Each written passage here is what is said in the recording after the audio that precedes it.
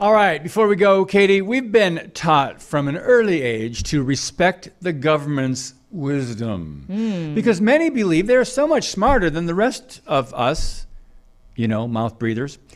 Well, I give you this headline as a possible counterpoint. Listen to this. Social Security Administration announces Americans can choose their gender on forms. Yep.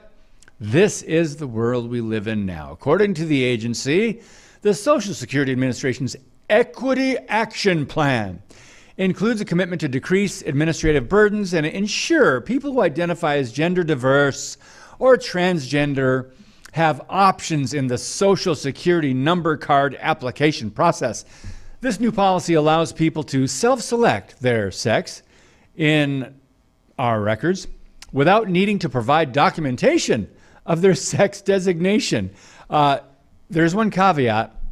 At this time, the agency does not have an option to select non-binary, but rest assured it will be added soon. Katie, how can we take our government seriously anymore? It's just one branch after another doing this idiocy, and we cannot. Yeah, we cannot. Simple. Speaking of crap policy and the brilliance that is government, San Francisco nearly spent $1.7 million on one public restroom. That's right. The single toilet was to be built in a 150-foot space in the No Valley Town Square and completed in 3 years. That is, until word got out as to how much money the bid came in at. In comparison, Los Angeles spent roughly the same amount of money to build 7 modular bathrooms around the city.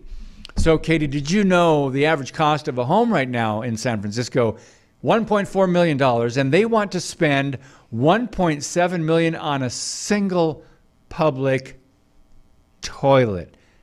Yes. Something about this and the story being in San Francisco, it kind of all makes sense. Yeah, I mean, I know this would be a city issue, but also look who's the wisest. And speaking of government, the level of official you have. Who's the member of the House? Governor Newsom or Nancy Pelosi?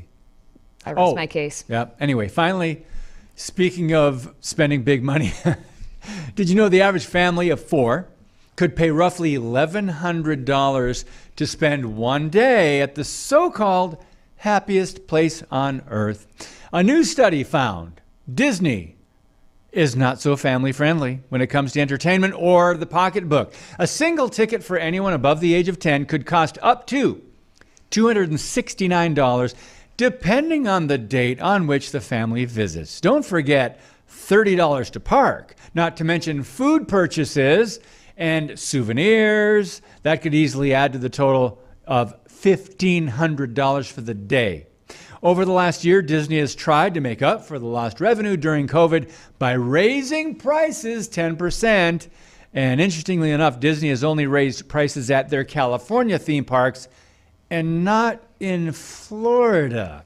Katie, those rainbow-colored mouse ears are getting mighty expensive these days. Well, if they want to just advertise as being family-friendly, they just better invite the drag queens in and have story hour. That would solve the problems. Well, they're already family-friendly in the new definition of the words family-friendly. That wraps up this segment. More to come next time.